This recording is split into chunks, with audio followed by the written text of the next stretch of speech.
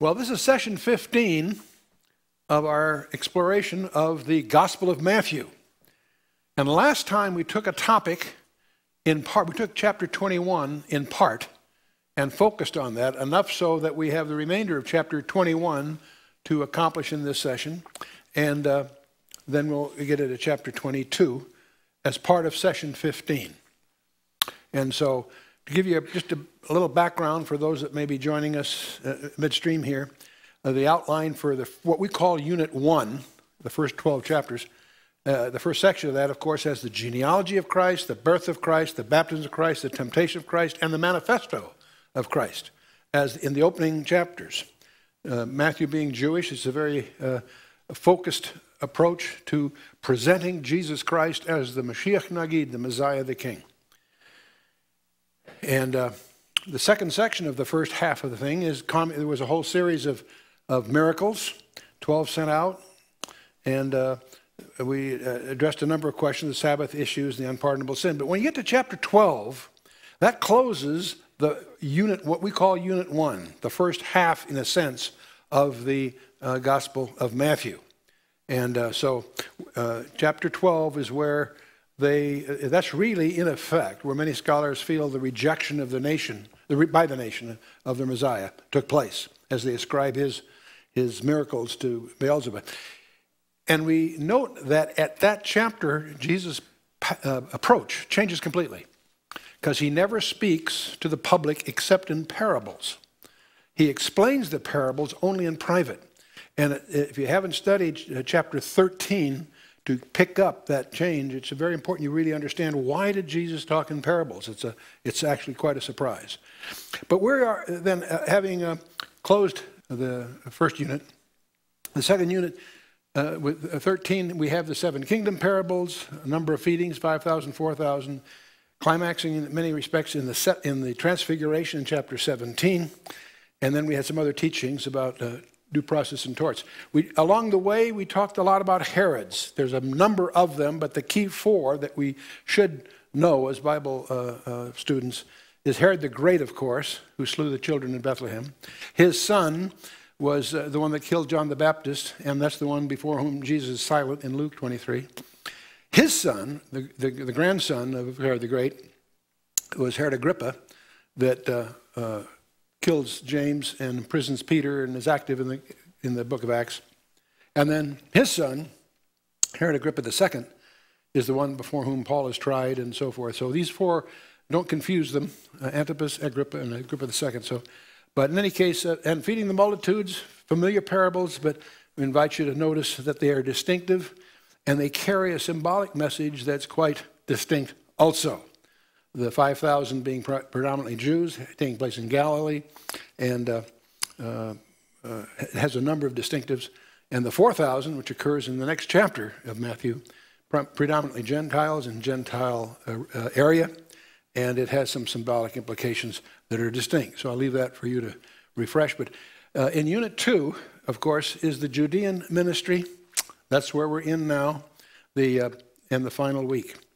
And we took Matthew 19 to 21 before. We took the triumphal entry in the last session, which is recorded in all 4 Gospels, which is a clue that that's very, very important and very critical.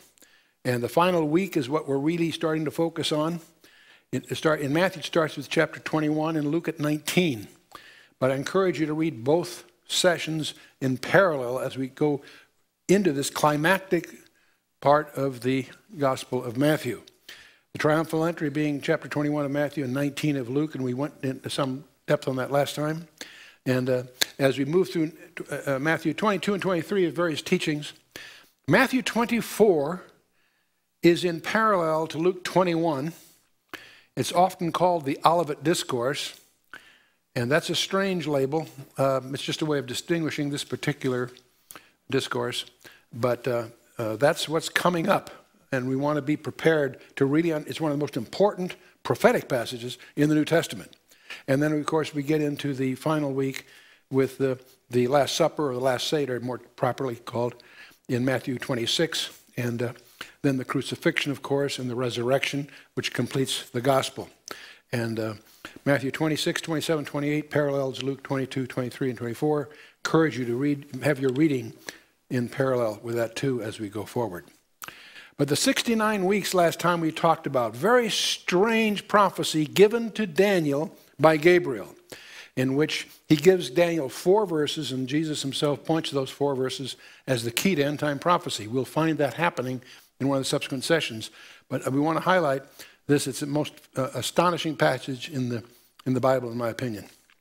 Gabriel tells Daniel to know, therefore, and understand that from the going forth of the commandment to restore and to build Jerusalem unto the Mashiach Nagid will be 7 plus 3 score 2, that is 7 plus 62, which is 69 altogether, 69 weeks of years. And the street shall be built again and the wall, even troubled times. Given to Daniel while he was still a slave in Babylon, but sensitive to the fact that it was about over. And the angel tells him, from this, the commandment to restore and to build Jerusalem, the city, unto the Messiah the King, will be a specific period of time. From one event unto the other is a very precise period of time. And as we examine that, the commandment to board, what in effect Gabriel is telling Daniel is that it's 69 weeks of years, and that would be 483 years. But if we know that about the 360-day issue, it's actually, you can take a number of days, 173,880 days. And we know the commandment to restore and build Jerusalem was given by Artaxerxes Longimanus in March 14th of 445. The real question is, when did the Messiah present himself as a king? And that, of course, is when Jesus deliberately arranges to fulfill Zechariah 9:9. Rejoice greatly, O daughter of Zion. Shout, O daughter of Jerusalem. Behold, thy king cometh thee. Very key part of this prophecy. Not just that he's riding a donkey, but he's presenting himself as a king to Jerusalem. And that, of course, takes place. As they sing, blessed be the king that cometh in the name of the Lord, on what we call the triumphal entry. And the Pharisees, of course, are upset. When we run the risk of missing a point, the Pharisees always highlight it by getting upset. It tells us as Gentiles that we should pay attention and figure out why they're upset. And of course, they think they're recognizing that the crowd is declaring him the Messiah. And Jesus said, I tell you, if these should hold their peace, the stones would immediately cry out. Very interesting use of phrase. In any case, it turns out as we examine all of this, recognizing that all of what I've shown you here in Daniel was in black and white in the Septuagint 3 centuries before the New Testament period. And yet, as we go through and recognize the realities here, from that decree until the triumphal entry, turns out to be precisely 173,880 days. Gabriel's margin for error was 0. I never use the word approximate and God in the same sentence. And this most astonishing prediction, a precise demonstration that Jesus Christ is exactly who he is, the appointed Messiah. And of course, he weeps over the city. And many people miss this point. He says, he wept over Jerusalem. And this happens to be preparation for some of the things that are coming. That's why I'm doing this as a review. As he became near Jerusalem, he said, and he wept over it, and he's saying, if thou hadst known, even thou at least in this thy day, the things which belong to thy peace. In other words, this is a very specific day appointed by God. But now they are hid from thine eyes. Because they didn't recognize that day, they're blinded. And they're blinded because of their failure to recognize this. But now they're hid from thine eyes. But then he goes on to mention something else. He says, for the day shall come upon thee, thine enemy shall cast a trench about thee, encompass thee round, and keep thee in on every side, and shall lay thee even with the ground, and thy children within thee, and they shall not leave in thee one stone upon another. And it's fascinating. 38 years later, the Roman legions literally laid siege and leveled the place, ultimately. And 1.5 million children slaughtered. 1.5 million men, women, and children slaughtered in Jerusalem. At the fall of Jerusalem in 70 AD. And why did Jerusalem fall in 70 AD? It's a great question on a final exam. There are a lot of candidate answers. Why? There's a major negative, cloudy, black milestone in Jewish history. Why did Jerusalem fall? Jesus' answer was, because they knew not the time of their visitation. He held them accountable to know Daniel 9. Astonishing passage, especially from that point of view. It's not the time. So anyway, that's where we were last time. We're going to continue chapter 21 in our progress here. And after that event and riding the donkey in, Jesus then cleanses the temple, which is the next major thing. Matthew 21, verse 12. And Jesus went into the temple of God and cast out all them that sold and bought in the temple, and overthrew the tables of the money changers and the seats of them that sold doves, and said unto them, It is written, My house shall be called the house of prayer, but ye have made it a den of thieves. And the blind and the lame came to him in the temple, and he healed them.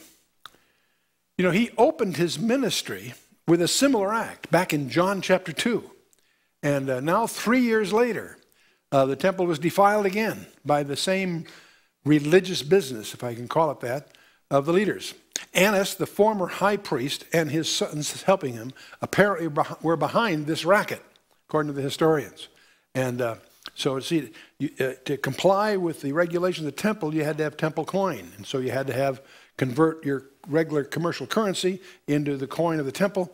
And that, of course, created an opportunity for money changers, which on the one hand is a valid service in one sense, but obviously two things were wrong. They're apparently being abusive, and secondly, it had no business being in the temple. And so Jesus went ahead and dealt with that. And the den of thieves comes from a Jeremiah passage of the same subject, by the way, from the Old Testament. Continuing then. And when the chief priests and scribes saw the wonderful things that he did, the word wonderful may be an editorial term. They were awed, wonderful in the classic sense, or awesome things that he did. And the children crying in the temple and saying, Hosanna to the Son of David. They were sore displeased and said to them, Hearest thou what these say?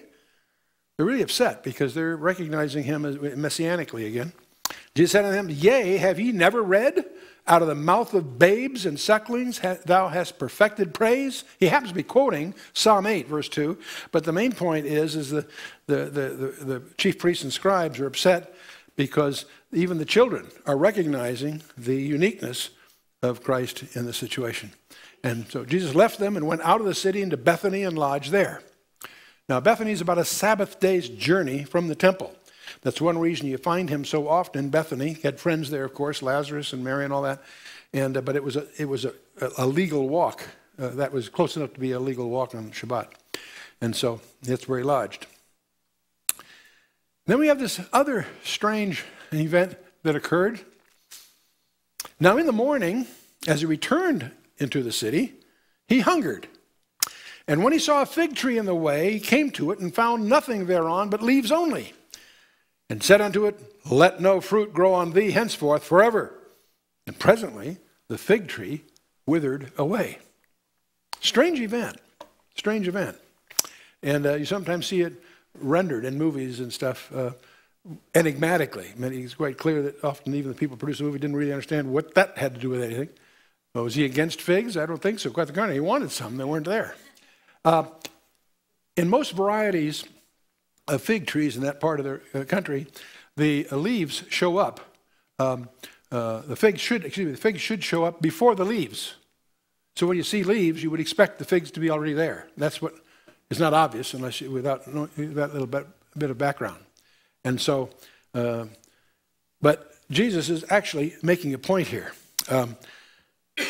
In several other places, not in Matthew's account particularly, but both in Luke and Matthew 21, earlier, you find the term Bethphage for that area. Bethphage and Bethany are, in a sense, almost like synonyms. Bethphage means the house of unripe figs, strangely enough. And the fig tree symbolizes, now most scholars would recognize this as symbolizing the nation of Israel. They would draw upon Jeremiah 8, Hosea 9, and Luke 13 for references there. There are some scholars that say it's actually more specifically the house of Judah. And so whether it's the nation as a whole or focusing on Judah is a debate that involves some other issues that are very tangential to our purpose here. But the specificity of Judah is suggested from Isaiah 24, also Hosea 9 and Joel 1, for those of you that want to get into that. But the main idea here is just as the tree had leaves but no fruit, so Israel had a show of religion, but no practical experience of faith resulting in godly living. That's the net of this.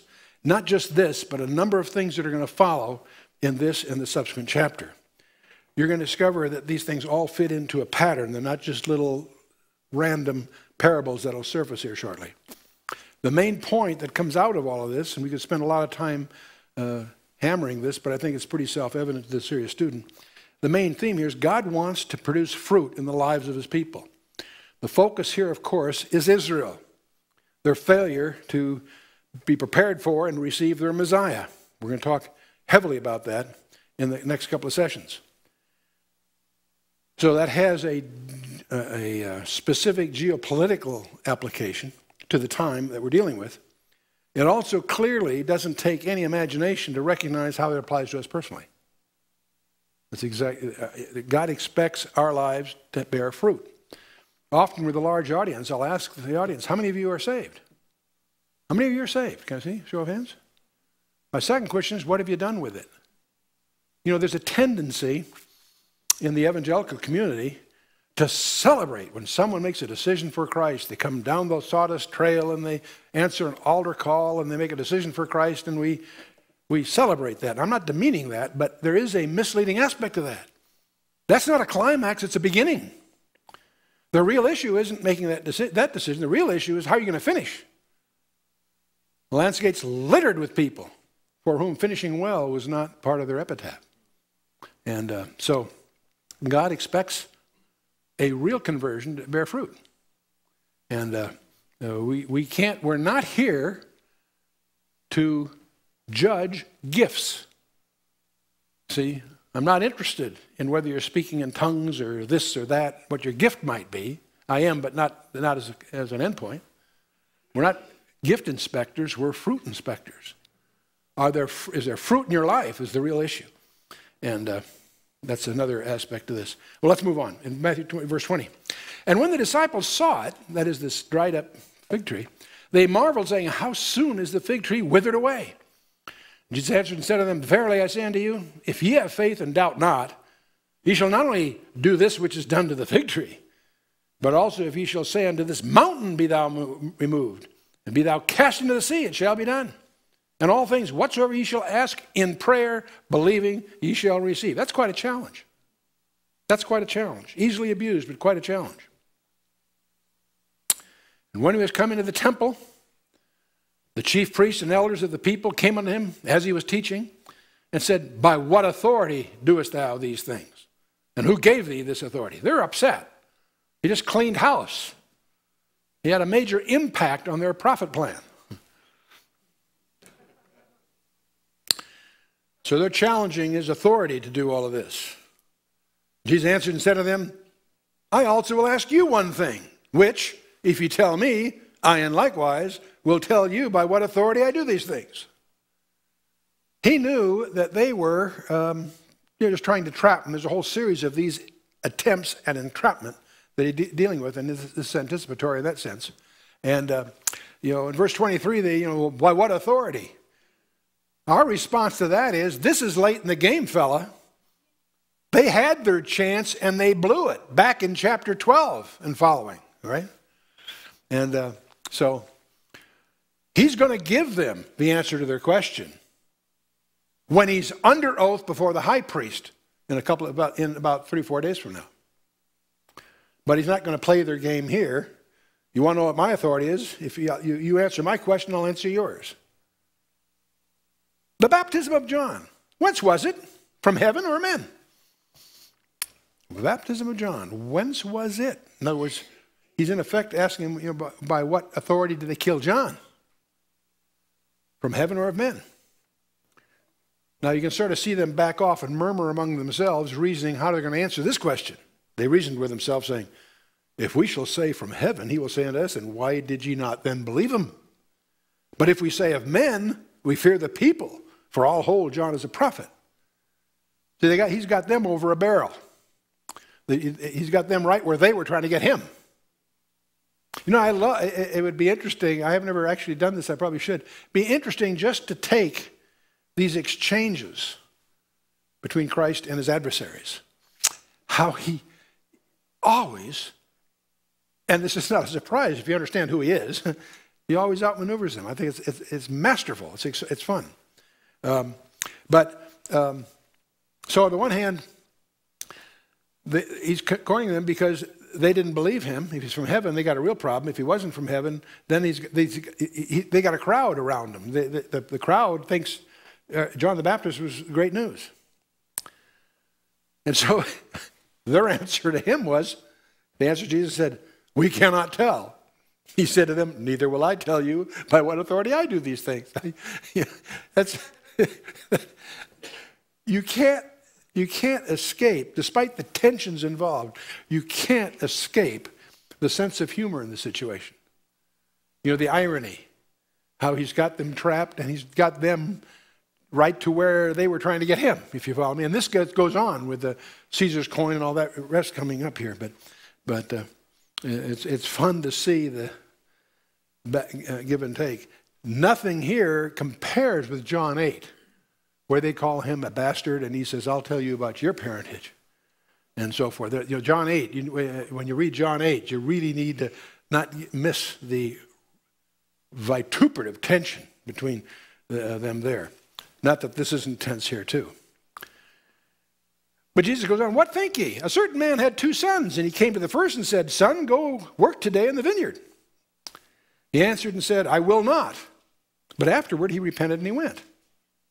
He came to the second son and said likewise. He answered, 'I go, sir,' and went not." You see the contrast here, right? "Whether of them twain did the will of his father?" He's asking them here. This is a teaching going on here. They said unto him, "The first." Jesus said, "And verily I say unto you, that the publicans and the harlots go into the kingdom of God before you." Because, see, he's addressing the Pharisees. And they go through all the motions, but he's looking inside where their hearts are. They're losers. There are others that are disparaged in the society that, in fact, have more access to the kingdom of God than they have, because they've got a chance of sincerely repenting and coming to faith. It's interesting well, let's go on. "For John came unto you in the way of righteousness, and ye believed him not. But the publicans, the harlots, believed him. And ye, when ye had seen it, repented not afterward, that ye might believe him." So the point is that, see, John had fruit. Now, he's going to subsequently get into a vineyard parable. But I thought it'd be useful before we get to the next teaching of Christ, which is about a vineyard model, we should take a look at where he's drawing the idioms from, and that's the book of Isaiah chapter 5. He's actually, the first 7 verses of Isaiah 5 is a needful background to really grasp what Jesus is about to get into in his next parable. But I thought it would be useful to, rather than just summarize that, let's go and take a look at what Isaiah actually wrote in the first 7 verses of Isaiah 5. I've got a double reason for wanting to do this. I'll explain in a minute. Isaiah says in verse 1 of chapter 5, "Now I will sing to my well-beloved a song of my beloved touching his vineyard. My beloved hath a vineyard in a very fruitful hill." It's kind of interesting as we're going on here. His beloved here, in effect, is the Messiah. Jesus is going to draw, in effect, on this background. But I love that he's calling here the idiom that Isaiah, by the way, is one of the most articulate of all the prophets. Amos and some of the other prophets came from the hill country. They were men of the earth. Isaiah was of royalty. He had one of the most eloquent vocabularies in the entire Old Testament. And he executed his office before kings. But it's interesting to see him speak of what in effect is God as the well-beloved one. I think that's beautiful. Anyway, my well-beloved hath a vineyard in a very fruitful hill, on good ground, okay. He fenced it. He gathered out the stones thereof, planted it with a choice of vine, built a tower in the midst of it, and also made a winepress therein. And he looked that it should bring forth grapes. And it brought forth wild grapes. These are not commercially useful. This is like analogous to weeds in a sense. And now, O inhabitants of Jerusalem, Isaiah's being quite clear. He's interpreting it for us here. O inhabitants of Jerusalem and men of Judah, judge, I pray you, betwixt me and my vineyard. What could have been done more to my vineyard that I have not done in it? Wherefore, when I looked that it should bring forth grapes, brought it forth wild grapes? And now go, I will tell you what I will do to my vineyard. I will take away the hedge thereof, and it shall be eaten up. And I'll break down the wall thereof, and it shall be trodden down. And I will lay it waste. It shall not be pruned nor digged, but there shall come up briars and thorns. And I will also command the clouds that they rain no rain upon it. The owner of this vineyard really is upset because he's done everything you could imagine to have it be fruitful. And it's a loser. And he's angry. So he's casting it away in effect. For the vineyard of the Lord of hosts is the house of Israel, and the men of Judah his pleasant plant. And he looked for judgment, but behold oppression, for righteousness, but behold a cry. Now that's the background we need for the coming verses in Matthew's gospel. But I find it irresistible, since I went that far, I wanted to add a few other verses, and I'll tell you why. I think the application is pretty obvious. The vineyard represents Israel and its lack of fruitfulness, and because of its lack of fruitfulness, it's going to incur God's judgment. And that's what Jesus is going to amplify when we get back to Matthew. But as I travel, people ask me, where's the United States in prophecy? Now, there's a number of characters that have published books saying that, that America is here or there, and they have their various conjectures, which I don't happen to share, so I won't even bother presenting them, certainly not defend them. People ask me, they ask me that, I say, America is clearly in prophecy. It's in Isaiah chapter 5. Really? Yeah. It's not the only place. Usually Hosea 4 through 14 also. But let's take a look at what Isaiah is talking. His context, of course, is Israel. But let's watch what he says when we go further. You have the famous 6 woes follow. Isaiah says, woe unto them that join house to house, that lay field to field, till there be no place that they may be placed alone in the midst of the earth. That's what it's really saying. It's a form of materialism. They build house after house and add land, and it's prosperity. In mine ears, said the Lord of hosts, of a truth many houses shall be desolate, even great and fair, without inhabitant. Yea, 10 acres of vineyard shall yield 1 bath, and a seed of a homer shall yield an ephah. Woe unto them that rise up early in the morning, that they may follow strong drink, that continue until night, until wine inflame them. Alcoholism. And the harp and the viol and the tabret, the pipe and the wine are in their feasts, but they regard not the work of the Lord, neither consider the operation of his hands. Therefore my people are gone into captivity, because they have no knowledge. And their honorable men are famished, and their multitude dried up with thirst. Therefore hell hath enlarged herself and opened her mouth without measure, and their glory and their multitude and their pomp, and he that rejoices shall descend into it. And the mean man shall be brought down, and the mighty man shall be humbled, and the eyes of the lofty shall be humbled. He's not through. He's going to go on with some more woes here. But the Lord of hosts shall be exalted in judgment, and God that is holy shall be sanctified in righteousness. Then shall the lambs feed after their manner, and the waste places of the fat one shall strangers eat. So Isaiah is elaborating on the judgment that's coming upon Israel because they've forsaken God. He's not through. Woe unto them, get this one, woe unto them that draw iniquity with cords of vanity, and sin, as it were, with a cart rope, that say, let him make speed and hasten his work that we may see it. Let the counsel of the Holy One of Israel draw nigh and come that we may know it. That's a taunt. That's being said sarcastically. Notice verse 18. Woe unto them that draw iniquity with cords of vanity, and sin, as it were, with a cart rope. In other words, they are parading their disregard of God in a parade. They're drawing. When you see in the press what they call the gay pride parades, that's what I see in this verse. Woe unto them that draw iniquity with cords of vanity. They're actually hauling this in a parade. And sin, as it were, with a cart rope. Boy, that's graphic. How interesting it is that the Katrina disaster happened on the weekend of the largest gay pride celebration on the planet Earth annually. How interesting. And even the taunt here that say, let him make speed and hasten his work that we may see it. Let the counsel of the Holy One of Israel draw nigh and come that we may know it. Woe unto them that call evil good and good evil. Call that value relativism, if you like. Woe unto them that call evil good and good evil, that put darkness for light and light for darkness, that put bitter for sweet and sweet for bitter. The interesting inversion of values in our culture.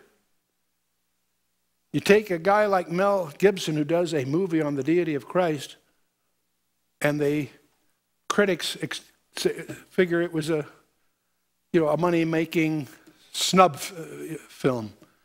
You got to be kidding.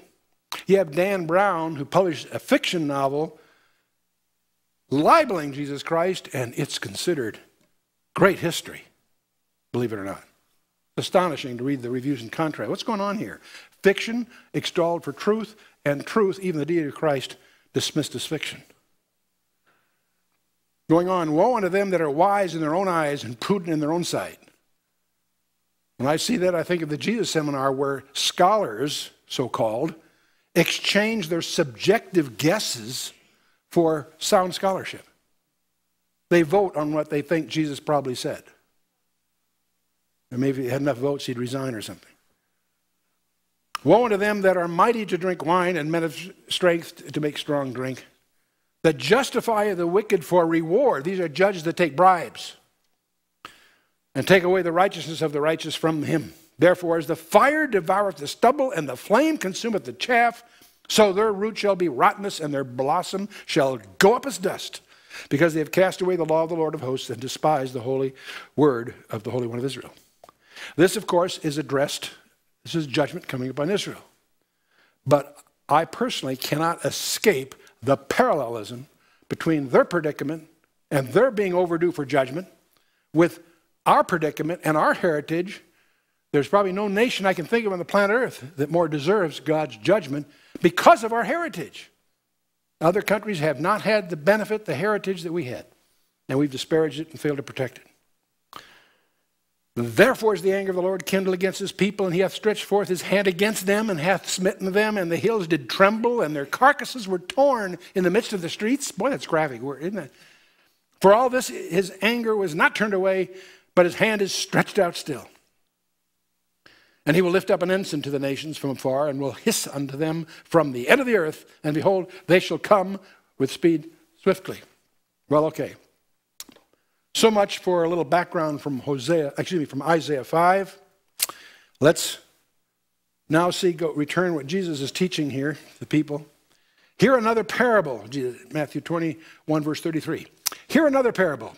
There was a certain householder which planted a vineyard and hedged it round about, and digged a winepress in it, and built a tower, and let it out to husbandmen, and went into a far country. Do you see the parallel with those Isaiah 5?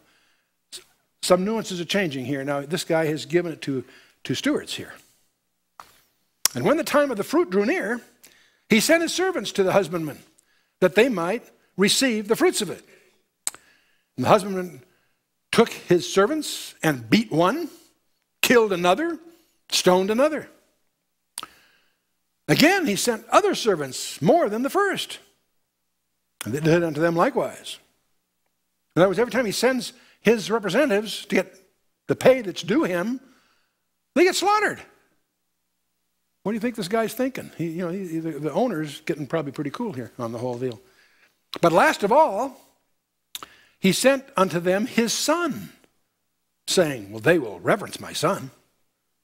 But when the husbandmen saw the son, they said among themselves, this is the heir. Come, let us kill him, and let us seize on his inheritance.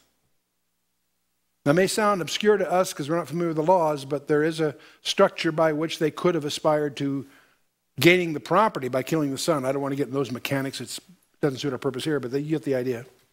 In any case, let's seize on his inheritance. They caught him, cast him out of the vineyard, and slew him. They even killed the owner's son.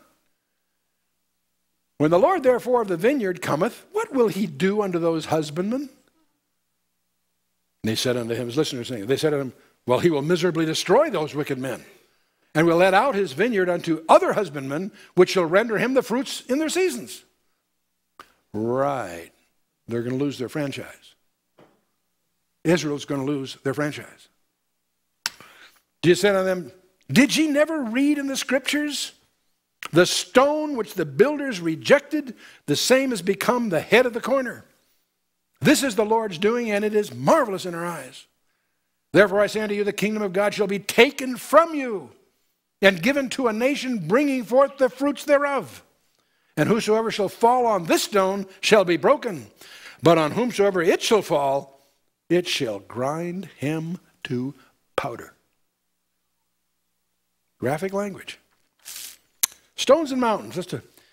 God is referred to as a rock or a stone throughout the Old Testament. Deuteronomy 32, Psalm 18, and so forth.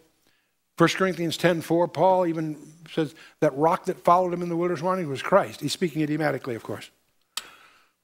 The stone is also a messianic title, and that's, of course, what happens in a number of places. And 1 Corinthians 10:4 is one of them.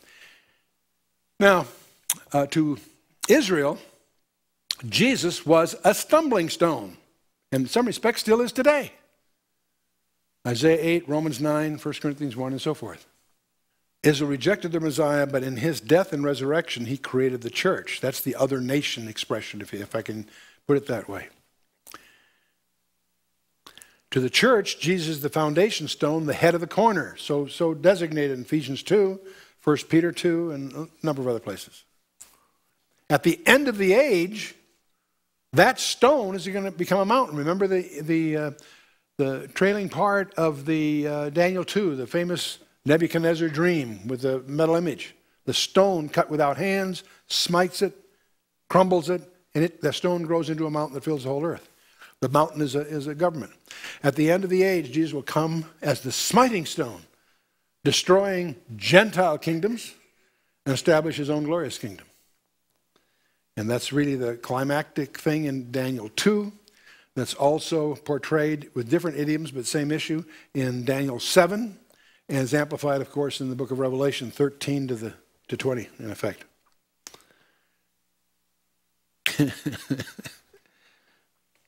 I love verse 45.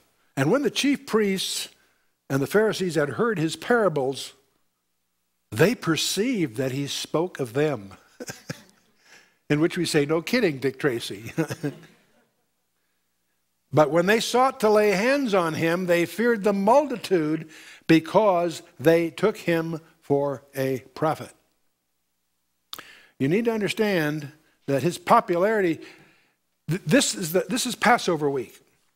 There's probably anywhere from 1 to 2 million people in Jerusalem, which for that period is an enormous crowd. Every able-bodied Jew was to go to Jerusalem on 3 of the 7 feasts of Israel.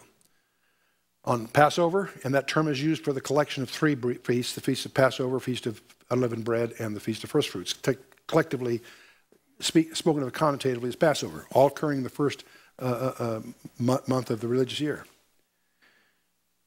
They also are supposed to be there in the 7th month on the Feast of Tabernacles. And there's a strange feast in between those, right in the middle of the year, so to speak, the Feast of Shavuot, Pentecost. So the place is really crowded because every able-bodied Jew able to come would be there. And they'd all heard the stories. They heard about Lazarus and all this, and he was too popular for the chief priests to dare mess around here. And there's another thing that'll come up in another passage in Matthew. They also plotted to kill him, but not on a feast day because of Rome. They won't take him here because of the popularity of the crowd. They don't want to do it on a feast period anyway, because if they don't want to Rome will not tolerate an insurrection. Rome almost didn't care what you did as long as you did it orderly. The way their report, the report card of the leader, Pilate, in Rome would be punched in terms of, is it orderly? If he has an insurrection, his job is at risk. So they did not plan to do it on a feast day. Why did it happen on a feast day? Because Jesus forced them to. He forces their hand. We'll see that when we get to the Last Supper. Many people miss that. Okay, so now we're in chapter 22. And Jesus answered and spake to them again in parables and said, Kingdom of heaven is like a certain king which made a marriage for his son, and sent forth his servants to call them that were bidden to the wedding. And they would not come. This is a king with a wedding situation, and people chose not to come. That sounds hard to imagine. Again, he sent forth other servants, saying, to tell them which are bidden, behold, I have prepared my dinner, my oxen, my fatlings are killed, and all things are ready. Come unto the marriage. But they made light of it. They went their ways, one to his farm, another to his merchandise. The remnant took his servants and treated them spitefully and slew them. And not only didn't come to the party, they killed his representatives. Again, it's an echo of the same kind of thing. But I think you're picking up on the eschatological issues here, right? In this case, we're talking about a wedding ceremony. There's bridegroom involved. When the king heard thereof, he didn't mind at all. No, that's not what it says. I just want to see if you're paying attention. When the king heard thereof, he was wroth. And he sent forth his armies. Whew, this is a king. This isn't just some upset merchant. This is a king. He sent forth his armies, destroyed those murderers, and burned up their city. And then saith he to his servants, the wedding is ready, but they which were bidden were not worthy. Go therefore into the highways, and as many as ye shall find, bid to the marriage. So those servants went out in the highways and gathered together all, as many as they found, both bad and good.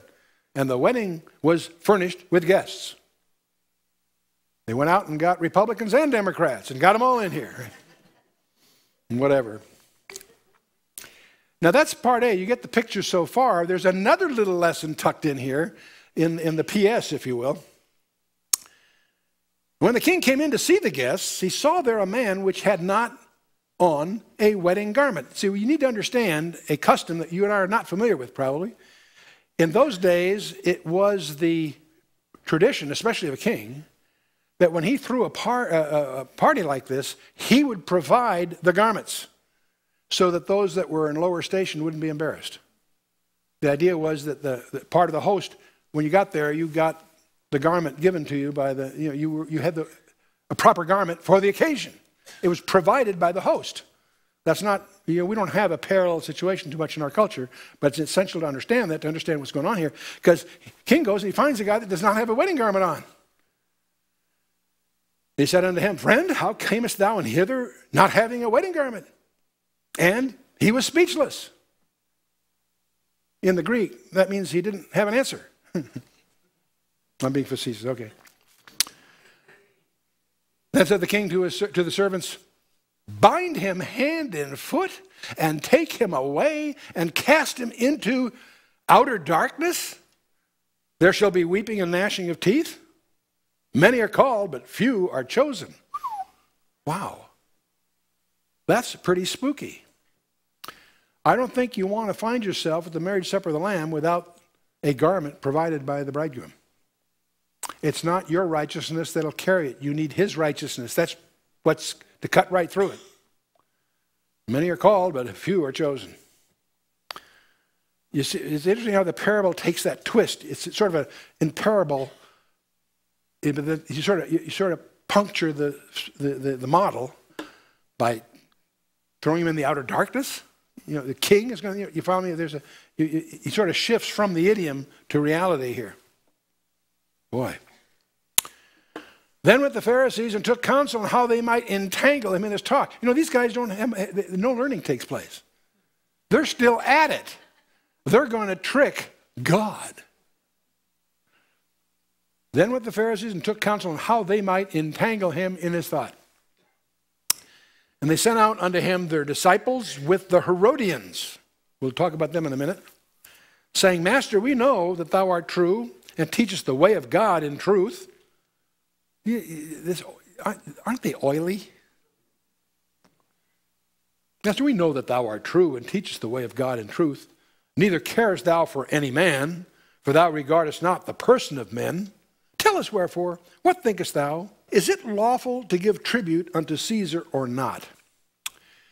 Well, let's back up a minute and understand what we're dealing with here. First of all, the Pharisees were pretty familiar with at this point, but who are these Herodians? That requires a little comment. They were pro-Roman Jews.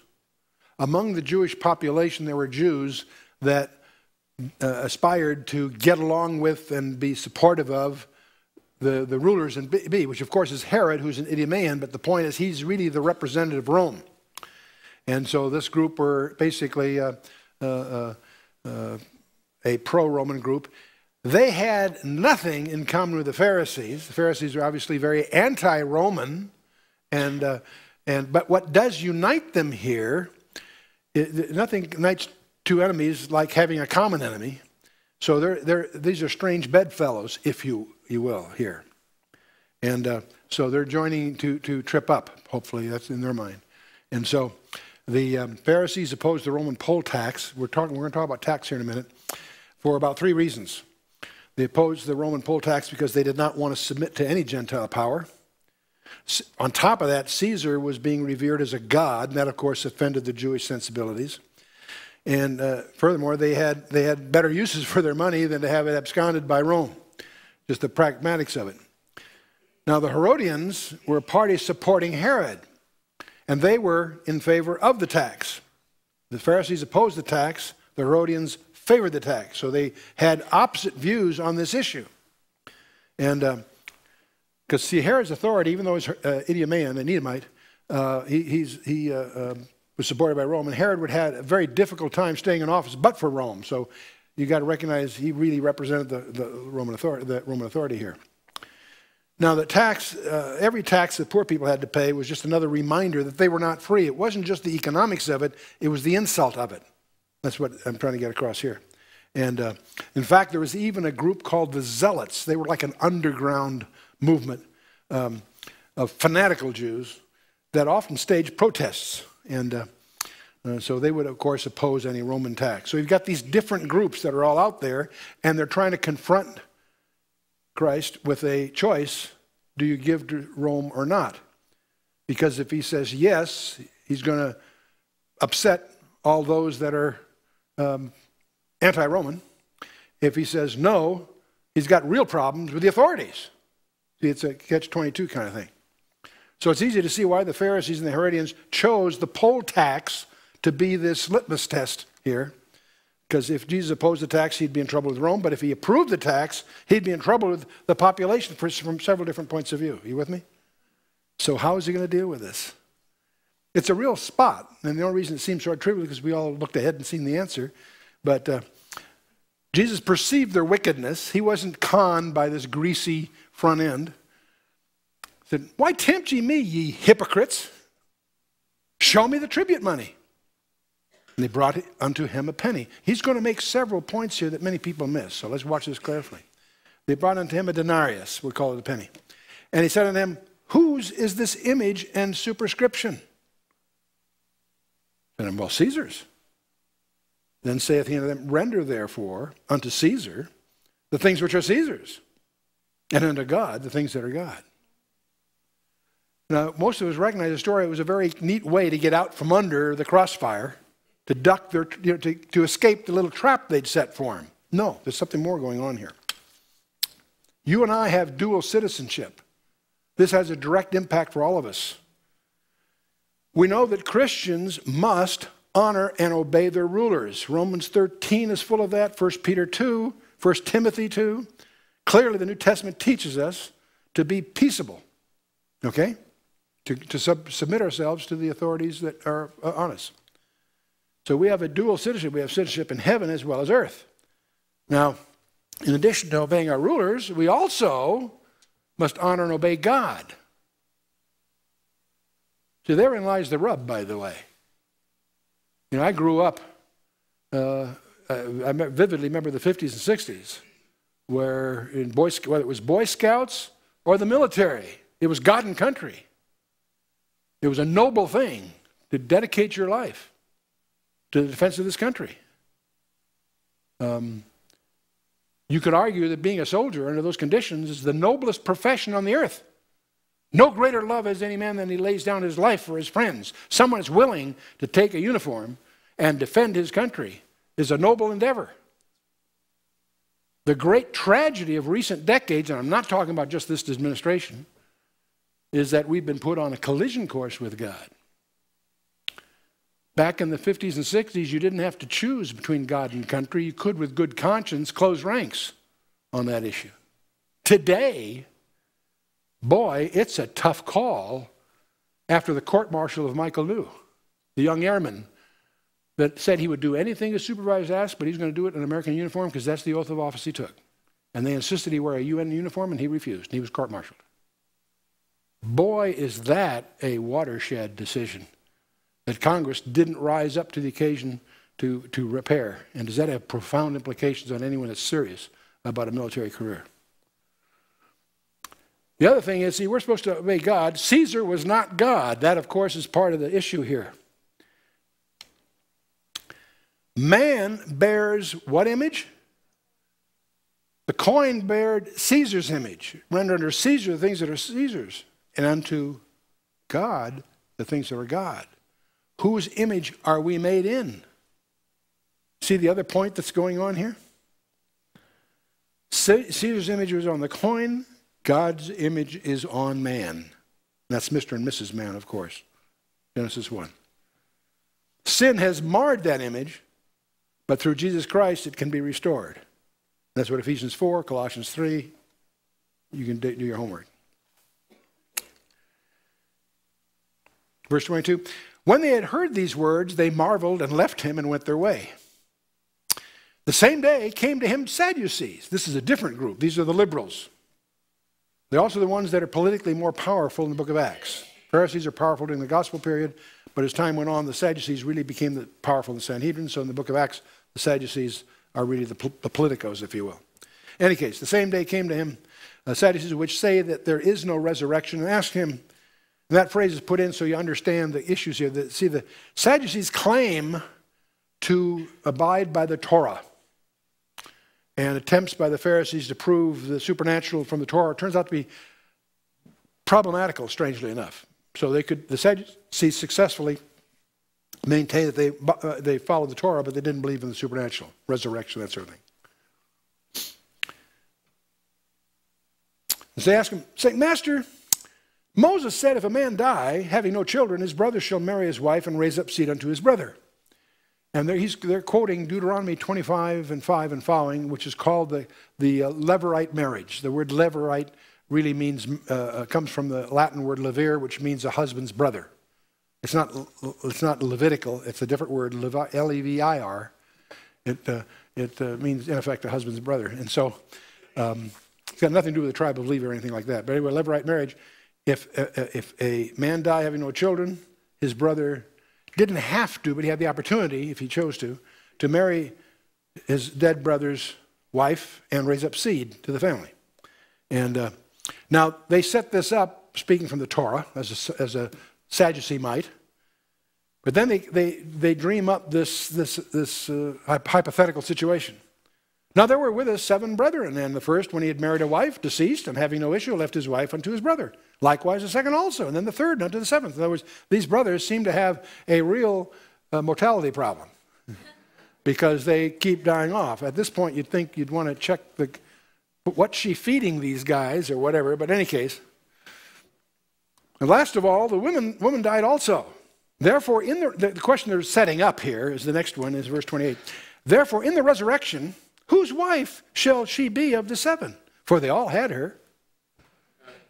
They're trying, this is their clumsy way to attack this whole issue of the resurrection.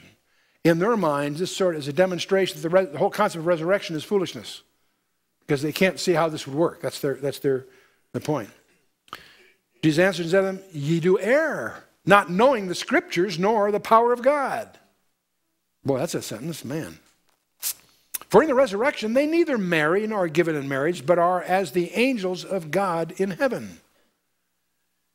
In heaven, people don't die, therefore there's no need for procreation.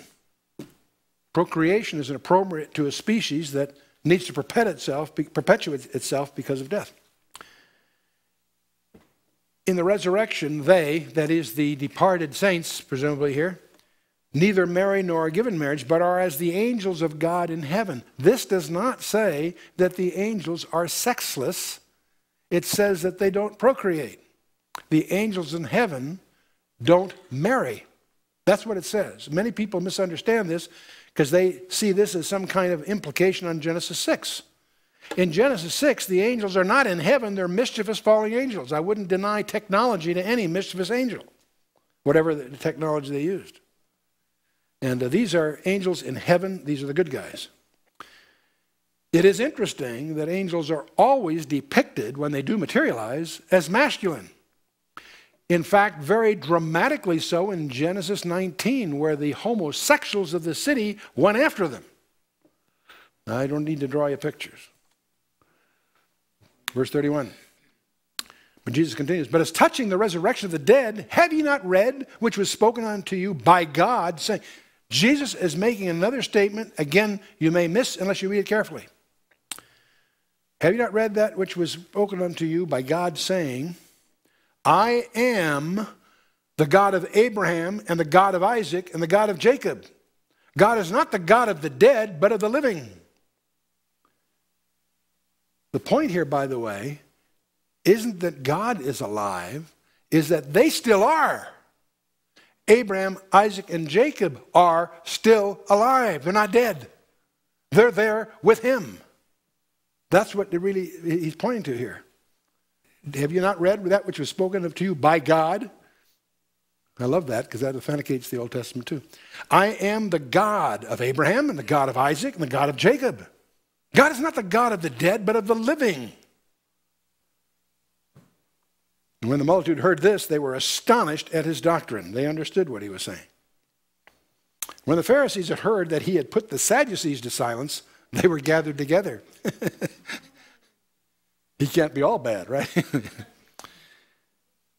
Then one of them, which was a lawyer, asked him a question, tempting him, and saying, Master, which is the great commandment in the law?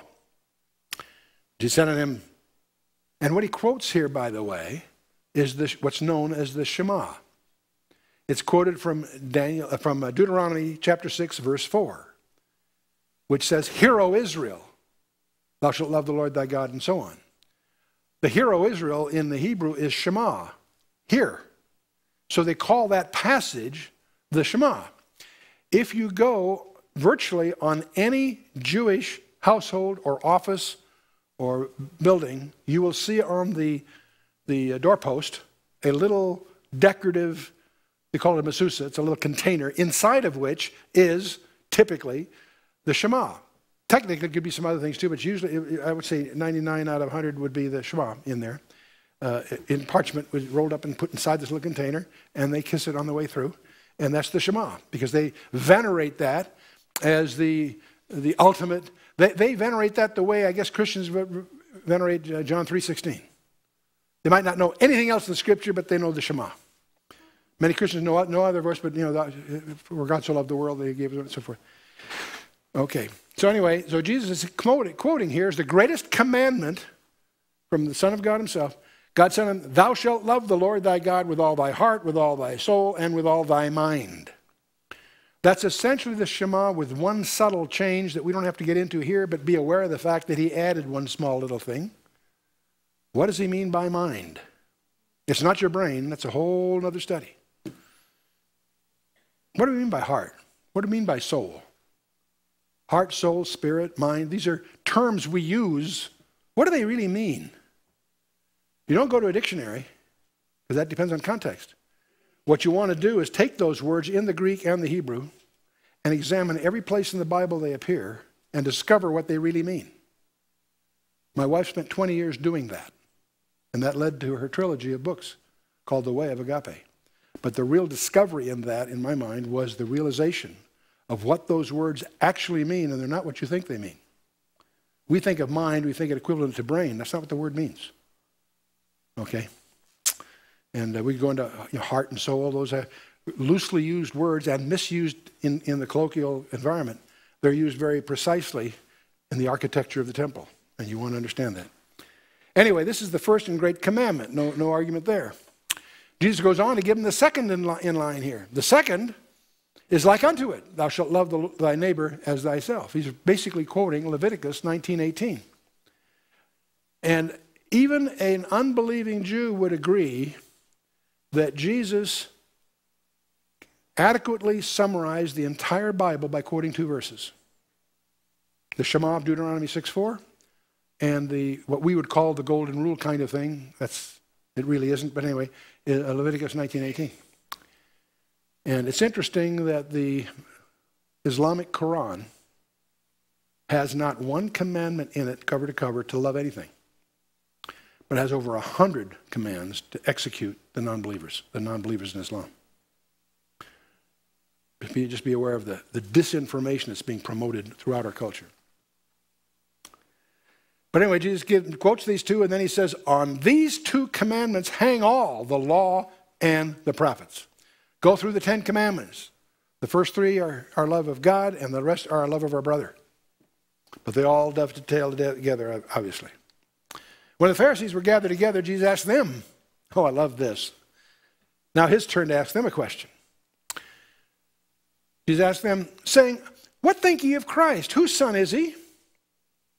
Meaning the Messiah. Whose son is the Messiah? Well, they said unto him, the son of David. Okay, good. That's known as the setup. Okay. You know, in boxing, it's the jab just before the right cross coming in here.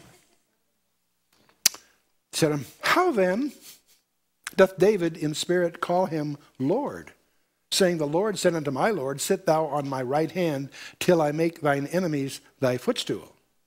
If David call him Lord, how is he then his son? Man, that's a stumper. The Messiah is the son of David, and yet David calls him Lord. You see, what this is highlighting is the God-man issue. Many Jews say, well, nowhere does the Messiah is supposed to be, they have very strange arguments. This nails it. But here's the fun part. No man was able to answer him a word, neither durst any man from that day forth ask him any more questions. Party's over, guys. You had your chance. Okay, for the next session, you are to read not only Matthew 23, but I want you to go ahead and review Matthew 5. Back when we started the study of Matthew, we went through the Manifesto of the King, the Sermon on the Mount, which is 3 chapters, 5, 6, and 7. Just review your notes. After read Matthew 23, read Matthew 5 for some structural issues.